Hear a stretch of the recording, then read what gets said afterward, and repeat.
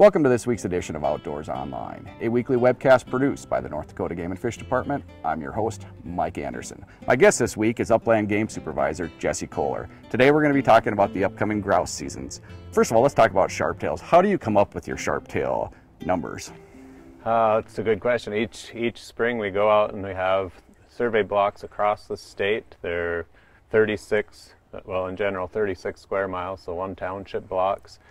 We go out and we try to census that block, so we count every single lek, every dancing ground where these males traditionally come back to and dance, and we're trying to count every male on those dancing grounds, so that should be every adult male as a good index for our population. Okay, last year, obviously as we all know, summer of 2017 was a dry summer. How are things looking this year compared to last year? Yeah, and that's the unfortunate thing, is that our upland bird hunters are going to see low numbers again. The hatch last year was terrible, and we were already low going into last year. So this spring our sharptail numbers were down once again. Across the state it was down 13%, which was even worse in the western part of the state. So we had numbers down as low as 46% in some survey areas. Okay, let's explain to our audience, why does the drought affect our population so much? The drought was harmful in two ways in the summer. First of all, the hens need a lot of water, and they're getting most of their water not from going to a stock dam and drinking, but they're getting their water from their food. So when those hens don't get water from their food, when the vegetation, the insects are all not hatching, so they're not getting moisture from vegetation or insects, they become dehydrated and they fail on their second and third nesting attempts. Usually upland birds will nest until they have a successful brood. So if their eggs hatch, then after that they don't have any more nests. So if their eggs fail during the nesting period, during the incubation period, they'll try again up to 2 more times. And so that second and third attempt, if they're dehydrated and not in good body condition, they won't have those. Yeah, and this year we went into the spring, summer going pretty dry still, and then we got some rain. Yeah, and this year we had a beautiful rebound. It was probably, most people say it was one of the greenest years they've remembered in the recent past. A lot of that for sharptail is unfortunate. It was because there wasn't a lot of the brown grass standing from 2017. And that residual grass, that brown dead grass from the previous year, is most of what they use for their nesting cover. So even though it was a great year for rebounding habitat, we still didn't have the great nesting cover early on in this season. Okay. Any parts of the state looking better than others? Yeah, the eastern half of the state, you know, normally for sharptail grouse, where everybody's asking where to go, and we're sending people to the Badlands units up through the prairie potholes and looking for places to go where we've historically had a lot of sharptail. This year, I think a lot better numbers are coming from the east. Our strongest declines were out west, so it's a little bit surprising not to be seeing as many out west. Unfortunately, we do have 2 closures in the far eastern part of the state, so our greater prairie chicken population, there's a population by Grand Forks and a population south on the Cheyenne National Grasslands, and we have closures for sharptail hunting in those areas because we don't want hunters to incidentally harvest greater prairie chickens. Let's move on to another grouse species that's not hunted by a lot of people, but the ruffed grouse. Yeah, the ruffed grouse in North Dakota aren't hunted as often as others, probably because there aren't as many of them. There are 2 primary patches of habitat we have in North Dakota. We have the Turtle Mountains in north central North Dakota and the Pembina Hills in northeastern North Dakota. In those areas, the ruffed grouse are mainly looking for aspen forests, and particularly aspen forests that has modified structures, so some older forests, some younger forests, a mix of aspen age classes. There are some works in progress in the Turtle Mountains that the Game and Fish Department's doing in cooperation with the North Dakota State Forests, and they're working on improving some of those aspen stands. Looks bad at the time, they're chopping down trees, but that's providing different heights of different aspen classes in the Turtle Mountains. I don't know if the increases are necessarily a response for that. It's too early to say, and I don't think it's probably related, but we have seen slight increases in our ruffed grouse 2 years in a row. Okay, let's move on to Hungarian partridge.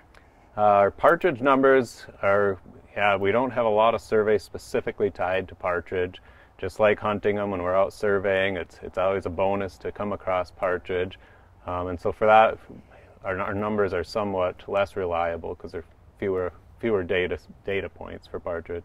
Hunters will probably not be going out specifically for partridge, since they're usually harvesting them when they're out hunting pheasants. However, I do think that people who are getting out will probably see more than in the past. We've seen, anecdotally, like I said, we don't have a lot of good data on partridge numbers, but anecdotally, the groups that we have been seeing have had larger broods, and we're seeing more than what we've seen in the past. Okay, there's a program that you guys have, your Upland Cruise, about wing envelope surveys.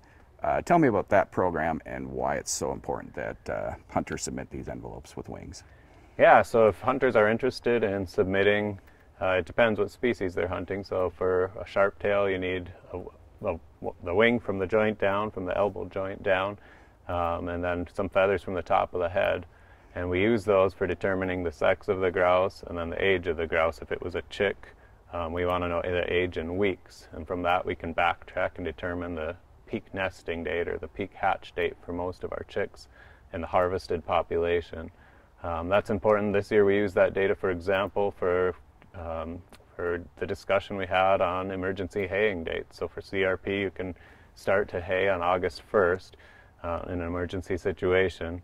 And we had discussion on whether or not that date should be moved, and we looked at the number of birds that hatch between that July 15th was the potential new date. Between July 15th and August 1st, there were a lot of birds hatching, and so we decided, it's better, at least biologically, we should hold off until August 1st to let some more of those birds hatch and get old enough to where they can flush before the hayers come through. So. Okay, so much needed information. Let's move on to some birds that we haven't had a season for at least probably a decade now. The sage grouse, and you mentioned a little earlier prairie chickens.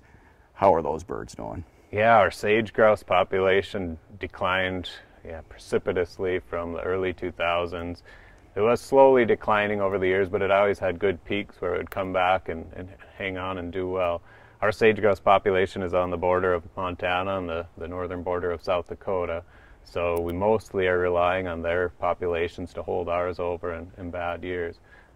Through 2003 to 2008, we experienced really rapid declines, and it was believed, in fact, we found a few instances of West Nile virus, and it's assumed that there were other mortalities due to West Nile virus in that time. We got to a point where the numbers were so low that they ceased to have those peaks and troughs, and the numbers just stayed low.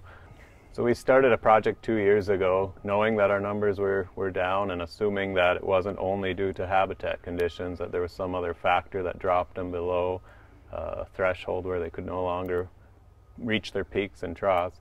We decided to translocate sage grouse from Wyoming and bring them up to North Dakota and see if we could bolster both the genetics and also the population to get past that low point in their numbers and hopefully get them to where they could be self-sustaining and rebounding again.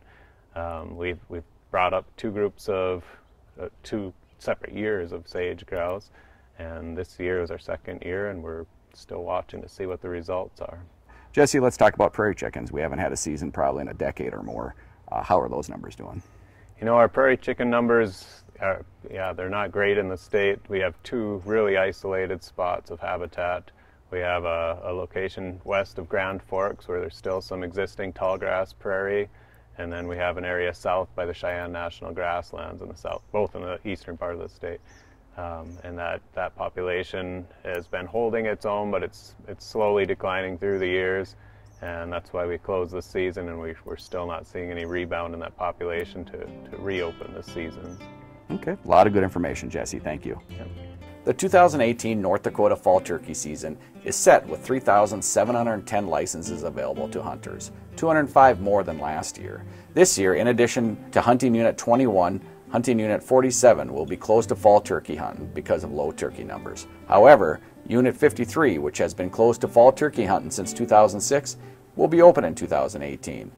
If you're interested in applying for a 2018 fall turkey license, go to the Game and Fish website at gf.nd.gov and submit an online application.